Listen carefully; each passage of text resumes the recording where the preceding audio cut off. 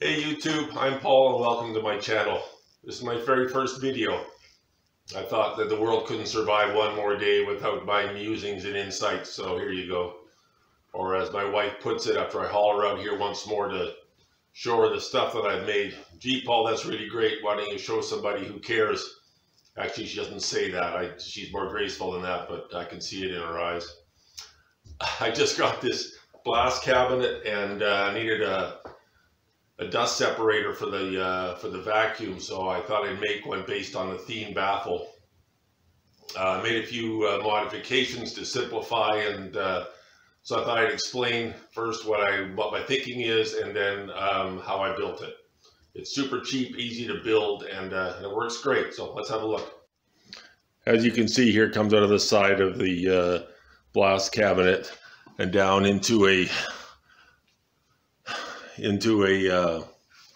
bucket with a Thien Baffle in it, and then out to my little shop vac. And the shop vac's 5 horsepower. It works pretty well for for what it needs to do. And I'll show you what I did with the Thien Baffle. I didn't glue any joints. I just everything's just slip fit, so it comes apart really easily.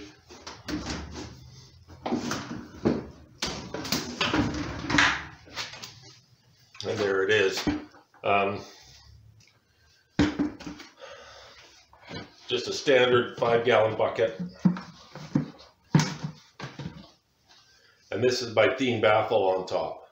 All the dust extraction systems pretty much work the same, on the same principle. Either the cyclones or the Thien Baffles or the dust stoppers from Home Depot. They all work on the same principle. Your intake stream with the dirt comes in, and it's flung around the outside. The solids settle out, and the air gets sucked usually through the center and out to your vacuum. Now, the way to make the dust settle out as much as possible is to have as much velocity of the stream around the outside, and then to stop the scrubbing or the pulling up of the settled dust up into your vacuum stream. So this is absolutely just, I made this as smooth as I could get. There's no rectangular section. I maintained the velocity as much as possible coming into the cyclone, into the separator, and it just spins around. The other part, and what I believe the Thien Baffle, what it really does is it stops the dust that's already settled from being sucked up again and going out to your vacuum. So what I did was to cut the inlet hole for the incoming stream to be as smooth, and as the transition from the pipe to the bucket to be as smooth as possible. You can see here I cut that just as well as I could. I'll show you how I did that in a second.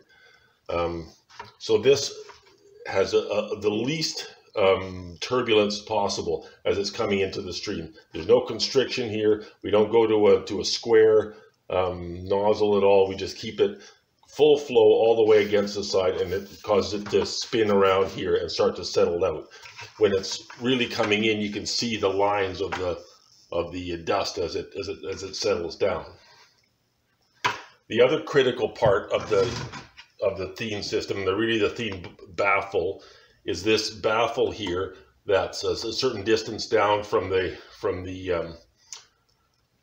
exhaust flange, or from the suction pipe.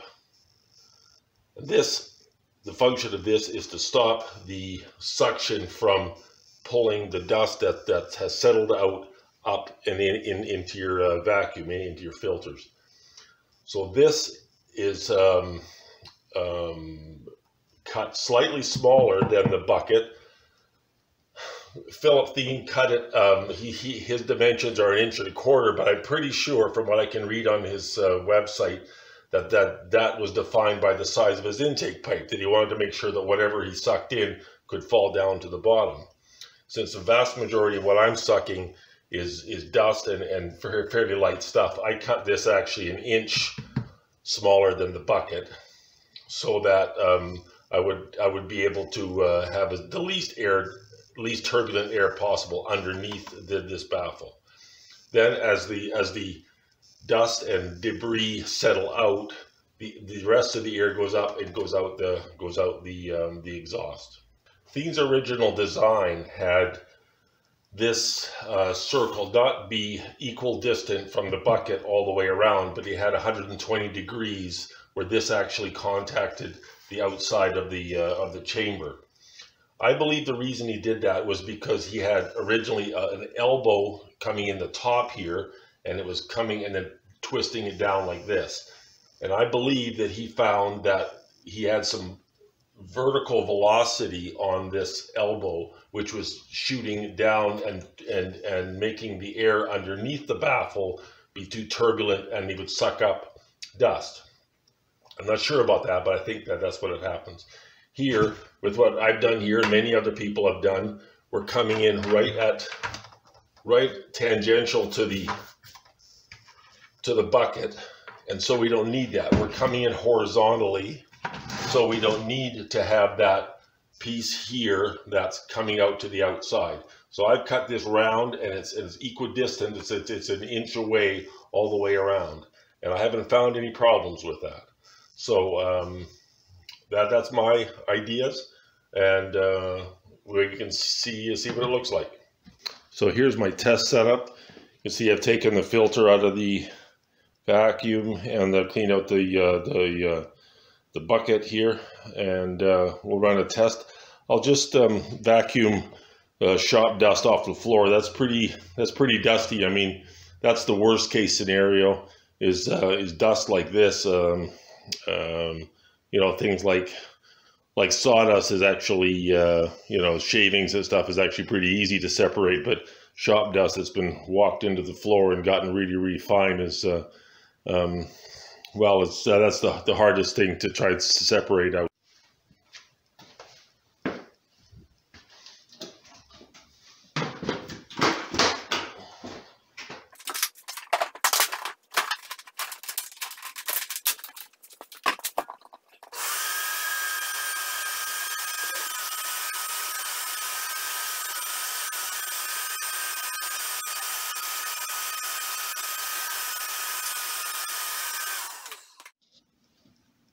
All right, let's have a look. So there's you can see how fine that is. And there's nothing in the, well, if it went in the shop vac, it would have just gone straight out the exhaust here, so you didn't see that, but you can see there's nothing else is accumulated in there. That's what's actually a bit damp, and you can see there's nothing stuck to the side either. So no, it seems to work all right, even with my modifications. And of course, this is super easy to make and just about free. So especially if you have a bucket lying around. So anyway, thought I'd show that to you. Okay, so what I'm using for the piping is light wall 1.5" PVC. I believe they call this Schedule 200. It's a thin wall, low pressure, and what I found is that my shop vac will just fit right into here as a friction fit, so I don't have to do anything with that. So I just cut this center hole open. Cut it nice and tight so that it fits in there as a snug fit.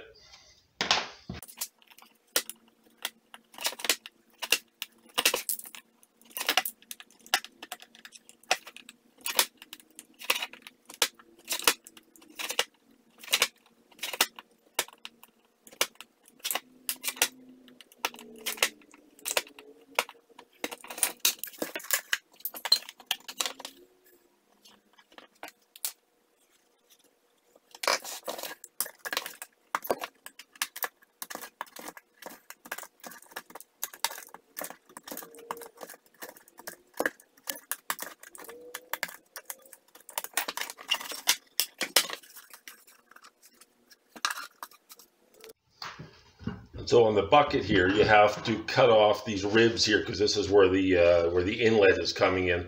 I pick a spot about halfway between the handle attachment points just to make it convenient to carry. And I use my just a cheap oscillating saw, and it works pretty well with this.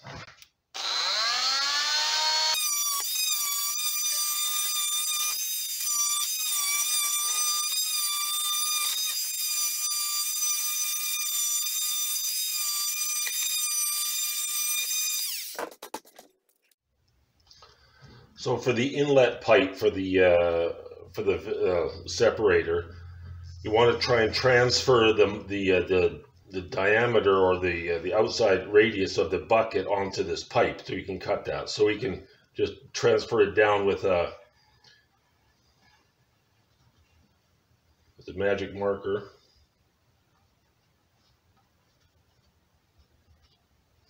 And then flip it over and do the other side.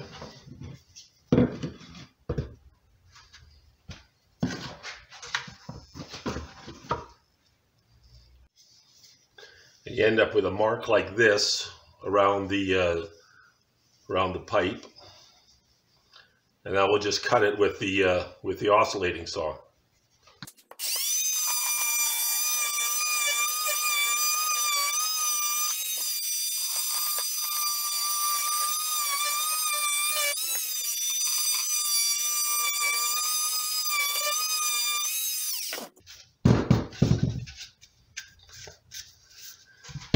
You end up with something like that, which you then transfer the mark over to the bucket,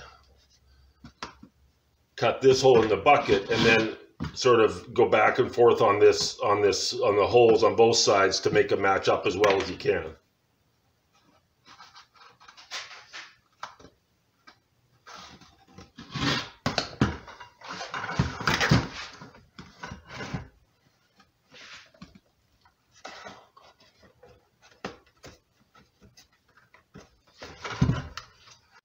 Here you end up with these two marks, this pipe and then this hole in here.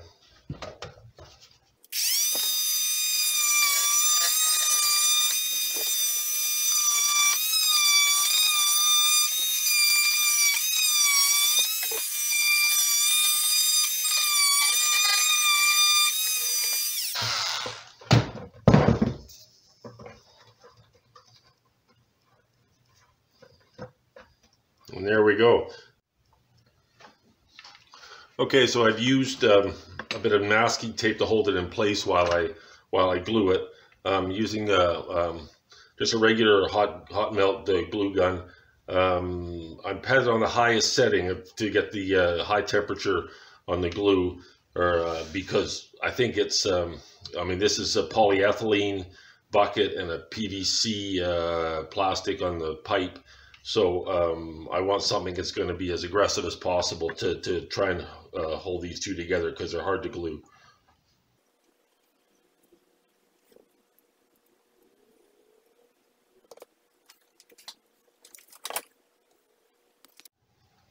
Okay, and now that's this is hard, so I've taken the rest of the tape off and I'll glue the rest of it.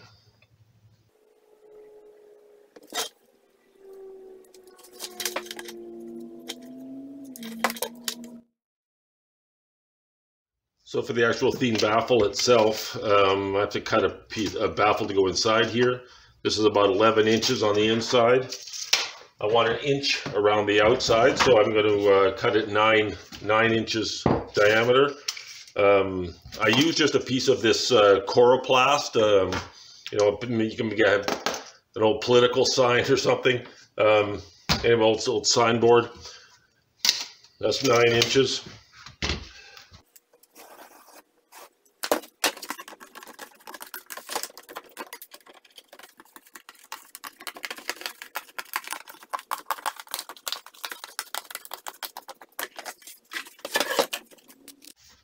Now to mount the baffle to the lid, I'm just going to use 1/4 inch bolts, 4x4 bolts.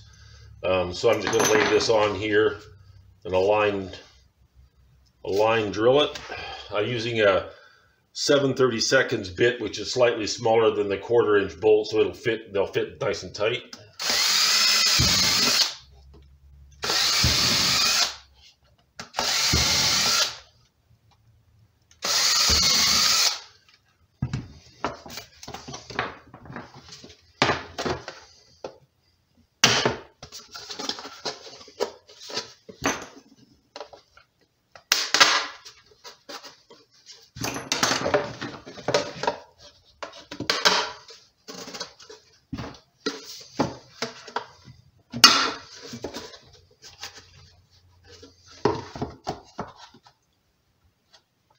Then I'll put nuts, washers, this on, washers and nuts again to hold it in place. You know what, I lied. I'm just going to use nuts and nuts on the other side. It's a tight enough fit anyway.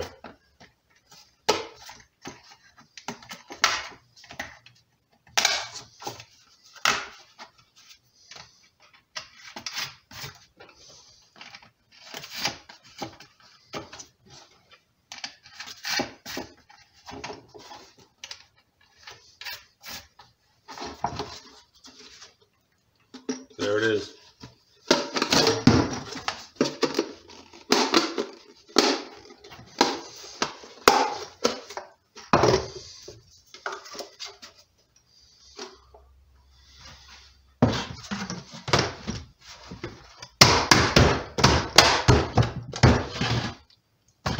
There it is.